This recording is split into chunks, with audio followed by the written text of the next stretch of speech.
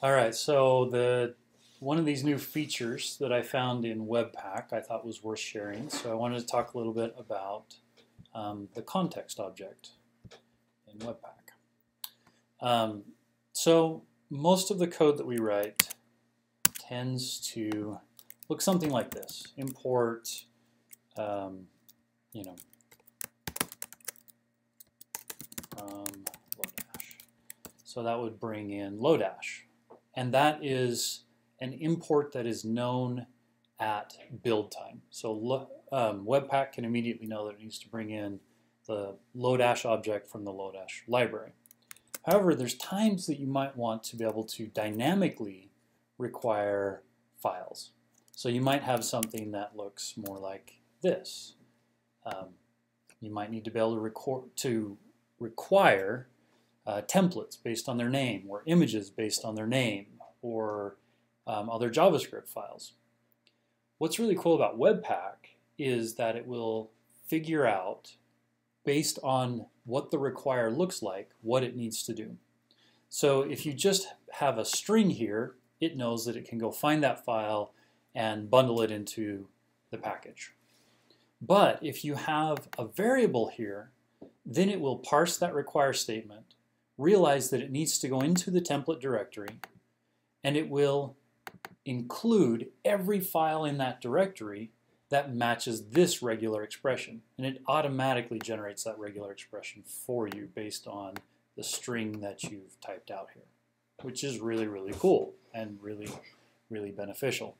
So if you have a situation where you have these three files in your template directory, when you add this line of code, these three files will be included in the bundle, and then it will generate this context module, which allows you to get a hold of the code inside of any of those modules at runtime. So, does that make sense? Like, all of the code is actually in the file, in the package. So table jade, table row jade, folder.jade will be included in the package. And then, in this case, it uses an identifier of 22, 23, 24, etc. So then when I go to require table jade right here, when the name is table, it will go find that file in the package and insert the code, load it up at the moment that you need it. It allows you to basically do a dynamic require. So that's really, really cool and really, really powerful. And a require statement doesn't have to go at the top like an import, right? Like you could do this Correct. within a function. Yeah, so the require statement doesn't have to go at the top of the file. It could go inside of a function or somewhere deep inside of your code. That's really interesting. Yeah, very powerful. The other thing that's really neat about this is that if you don't know ahead of time that you want to do something like this, that maybe what you want to do is include an entire directory. Then you can generate your own context. And that's what this method, let's see here. That's what this does right here.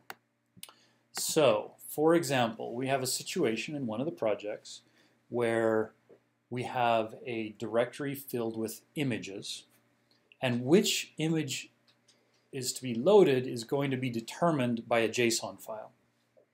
So we have a JSON file that holds all the theming data, and then we have a directory that has all the images. So the code has no idea which of those images it might need at runtime. So what we can do is say require context, and then you give it the directory where all those images live, and then your regular expression can include everything. And then when you do that, it will include all of those files. And if they're image files, what's going to happen is it will pass through an image loader. So if you go to our Webpack config file, that looks like this. So anything that's a GIF, whatever you want to call it, PNG, JPEG, or SVG will pass through the URL loader. And you can send it through other loaders. We also have the image Webpack loader. If you want to optimize it on the fly, you could do that. But the URL loader is going to say if the image is less than 5K, go ahead and include it inline as a data URL. If it's bigger than that, then include the actual URL to the image. It will generate a hash for the file name so that we can take advantage of caching. And so the resulting file is going to look like name-hash with the extension, and that's what's going to get included at runtime in your files. So using this method right here then, what we can do is, and this will hopefully help illustrate exactly what's going on, I can write a really simple bit of code that essentially, if you're familiar with Rails and the Rails asset pipeline, this one line of code pretty much replaces the Rails asset pipeline, kind of. What we do here is we say, we want to include everything. The true right here means include subdirectories as well, and this regular expression is just going to match everything. So go to the assets directory. So we've added an assets directory to our client application, and right now we only have images. We could add fonts, we can add CSS, we can add whatever we want, and anything that we add is going to get sent through Webpack. Now what's really cool is I've just included 3 images right here. I've got some tests, so let's take a look at the tests first.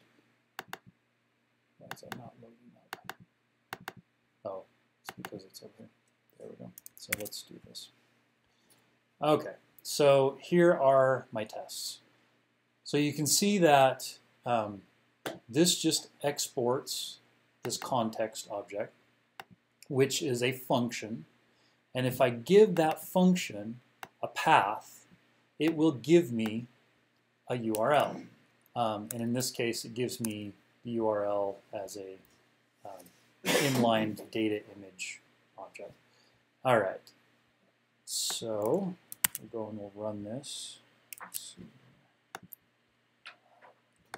So if I just do npm run test, this will run Karma and run our specs. Give just a second here.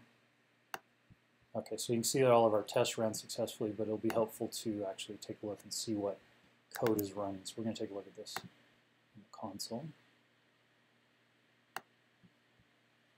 Sources.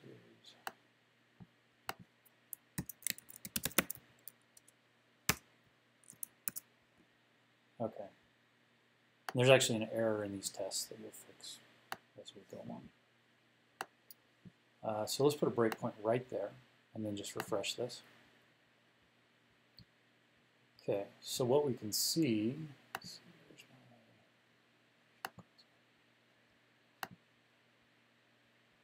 so if I step over that, you can see there's my JPEG. It's base64 encoded, and I can stick that directly in line. And I'll show you how to do that here in just 1 second. But that's really cool, because it means that I was able to just specify a directory, and then ahead of time, Webpack will either copy those images into the build directory or inline them into the package that Webpack builds. And you can see it works with an SVG right here, and I've got to go change this SVG to a different file. We'll do that here in just 1 second, and then show the result of that.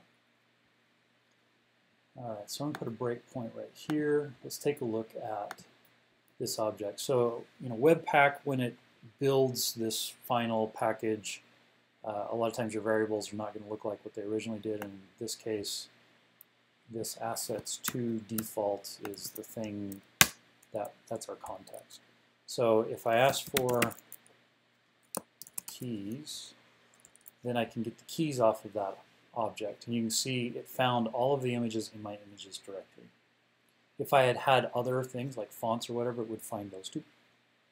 And then when I build it, see, we're in development mode right now, but when I build it, these will have hashed names.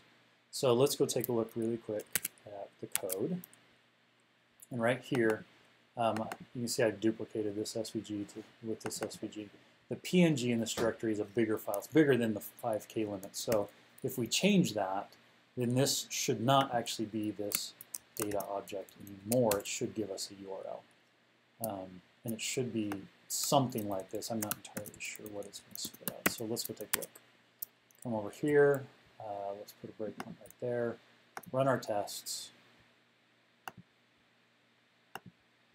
All right. So big looks like that. So it generates a valid URL, which since we're running Karma, it's looks a little funny, and copy and paste that over into my test. So it's going to fail this first time, but it should succeed the next time.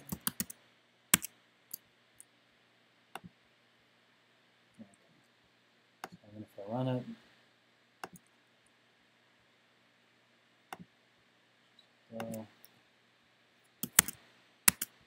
come over here, you can see we have 19 successful tests. So that fixed all of the tests. Okay, so now how do you actually use this in your code? I've got this component right here called home.jsx. All I have to do is import assets from the libs directory. So I've just created this assets just right there. It's just a utility library with literally one line of code in it. And now I can say image equals assets, and I give it a path. This path is going to be a relative path inside of the assets directory. It's not going to be relative to this file, which is actually really nice, because then I don't have to figure out the path all the way up to the assets directory and then all the way down to the image.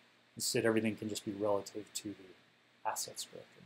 Right? When you do it in 2 spots. Well, not really. Like, And then you have to right import here. assets. Oh, yeah, that's true. You do have to know where to import assets from. You only do that once.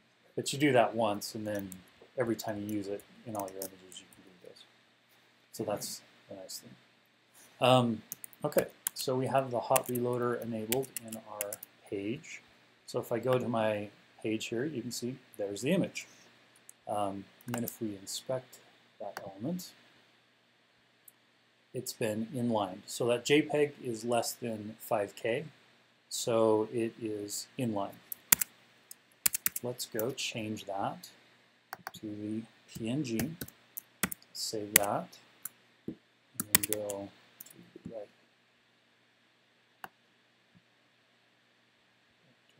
Of course it didn't reload.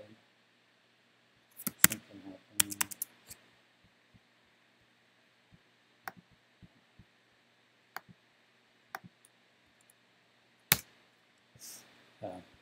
I turned off the server. My bad. Okay, so we'll start up the server. Okay, so there's the PNG. And now if I inspect that, it should give me, it should show that it's a URL, which it is. Right? It didn't inline at that time, it gave me the right URL to the file. All right, so just to prove that the hot reload actually does work, type JPG right there, and I flip back over, and there's the JPEG. Okay, so that's cool. And then the last thing to note is that when you build this for production, actually even when you build it for dev here, notice that the one file, the PNG that is too large to be inlined, is the only one in the directory, but it is in the directory. So Webpack figured out that it needed to take this file, generate this hash, and then include that. And now I can take these files from this directory and upload that to like an Amazon S3 bucket, and I could serve this as a static website off the S3 bucket, and everything would just work, and all the paths would be correct, which is really cool and really powerful. Okay, any questions? No? Does this look useful?